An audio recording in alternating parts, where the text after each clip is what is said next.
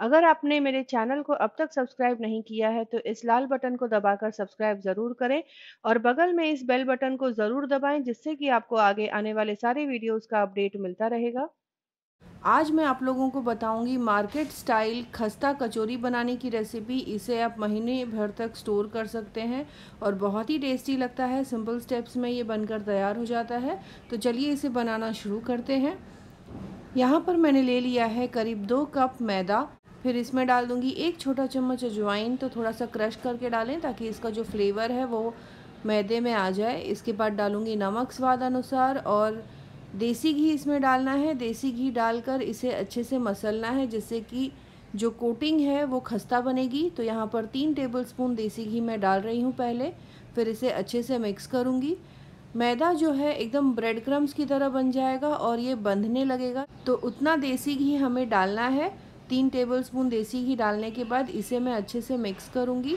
उसके बाद अगर ज़रूरत पड़े तो थोड़ा सा देसी घी और ले लूँगी और अच्छे से इसे इस तरह से मसलते हुए मिक्स कर लेना है। तो ये देखिए ये अभी पूरी तरह बन नहीं रहा है, तो इसमें मैं करीब 1 टेबलस्पून देसी घी और डालकर अच्छे से मसल लूँगी। यहाँ पर मैंने डाल दिया है नमक स्वाद अनुसार। इसे डालकर सारी चीज़ों को अच्छे से मिक्स कर लेना है। इसके बाद आप देखेंगे कि मैदा जो है वो बनने लगा है। एकदम परफेक्ट कंसिस्टेंसी मैदे में आ गई है जैसा हमें चाहिए। तो इस तरह से जब ये मैदा बनने लगेगा तो जो कचौरी की कोटिंग है वो एकदम खस्ता बनेगी। तो यहाँ पर आप ये देख सकते हैं। अब इसमें मैं थोड़ा थोड़ा पानी डालकर मैदे का नरम आटा गूँथ कर तैयार कर लूँगी। अब यहाँ पर मैं डाल दूँगी 1/4 छोटा चम्मच बेकिंग सोडा। तो इससे जो कोटिंग होगी वो खस्ता और साथ ही साथ थोड़ी फुली फुली बनेगी, तो और भी ज़्यादा अच्छा हल्कापन आएगा इस कोटिंग में। अब यहाँ पर मैंने थोड़ा थोड़ा पानी डालना शुरू किया है और नरम आटा गूँथ कर तैयार कर लेना है। आटा गूँथ लेने के बाद इसे करीब मैं 10 मिनट तक रख दूँगी सेट होने के लिए। तब तक स्टफिंग तैयार कर लूँगी।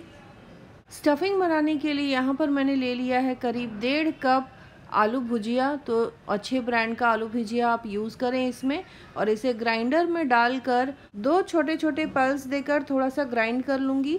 बिल्कुल महीन न करें इसे, इस तरह से इसे दरदरा ही रखना है।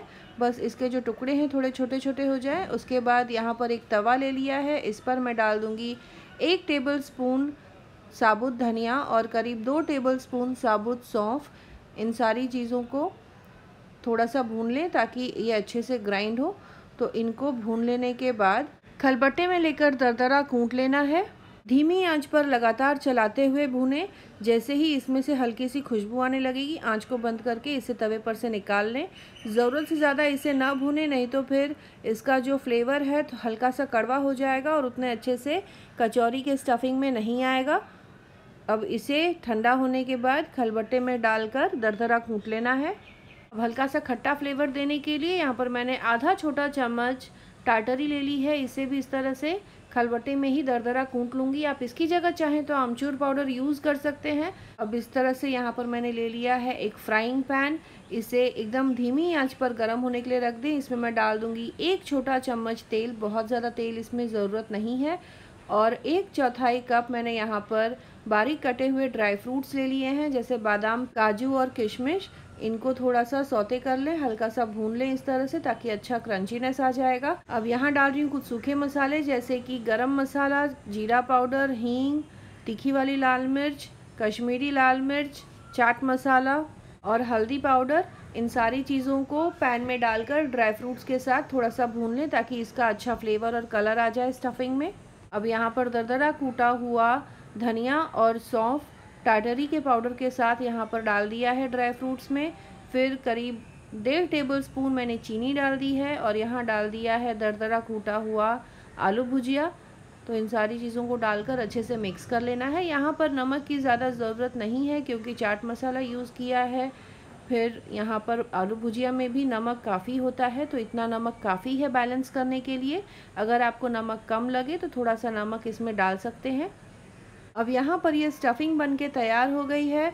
इसे मैं एक बोल में निकाल लूँगी और पूरी तरह ठंडा हो जाने के लिए छोड़ दूँगी। उसके बाद हम कचौरियाँ बनाना शुरू करेंगे। बहुत ज़्यादा वक्त नहीं लगेगा स्टफिंग को ठंडा होने में, करीब 5 मिनट में ये ठंडी हो जाएगी। अब मैदे के इस आटे को एक बार चेक कर लें। ये देखिए कितना नरम आटा गूँथ कर तैयार हुआ है। इतना ही नरम आटा चाहिए जिससे कि अच्छे से सील हो पाएगा कचौरी। तो इस तरह से छोटे छोटे डो बॉल्स बनाकर तैयार कर लें और इसे उंगलियों की सहायता से ही इस तरह से फैलाना है। इसमें काफ़ी घी है तो बिल्कुल भी आटा जो है आपके हाथों में नहीं चिपकेगा। सूखा आटा इसमें बिल्कुल ना लगाएं, नहीं तो कचौरी अच्छे से सील नहीं हो पाएगी।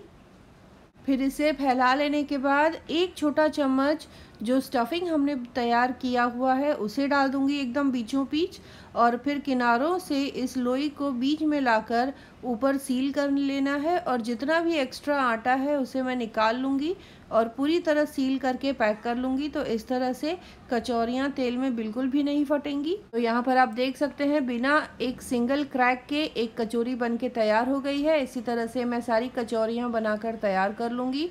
उसके बाद तेल गरम होने के लिए मैंने रख दिया है गैस पर, और एकदम मीडियम आंच पर लगातार चलाते हुए कचौरियों को फ्राई कर लेना है।